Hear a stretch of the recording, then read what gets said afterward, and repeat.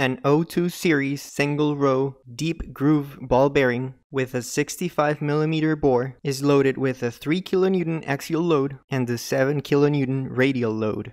If the outer ring is rotating at 500 revolutions per minute, what is the equivalent radial load?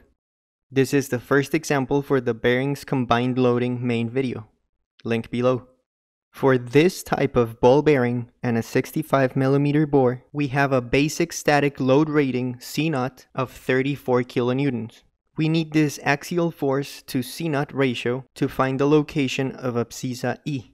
For an FA over C0 ratio of 0.088, abscissa E would be only slightly higher than 0.28.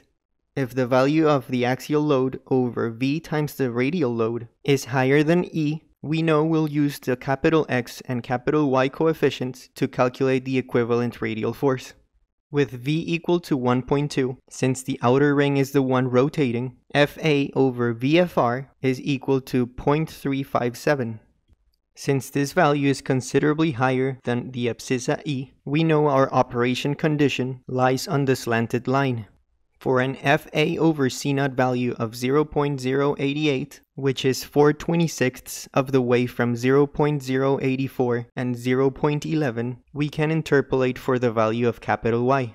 With capital X being 0.56, the capital Y value we just found, and the given values for the forces, we find that the equivalent force is 9.29 kilonewtons. For more examples on the combined loading of bearings, make sure to check out the links in the description below. Thanks for watching.